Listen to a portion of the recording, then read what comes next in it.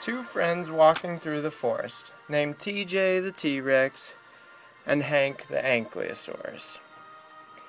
TJ has long, sharp teeth, perfect for chomping steaks whole, while Hank has short, flat teeth, perfect for a bowl of leaves.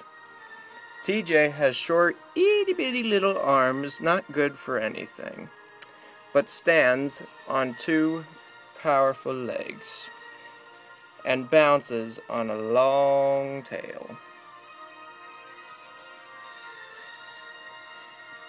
But Hank sits on four powerful legs.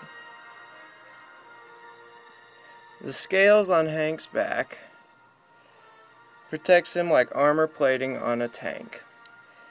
His tail can be used like a club for protection.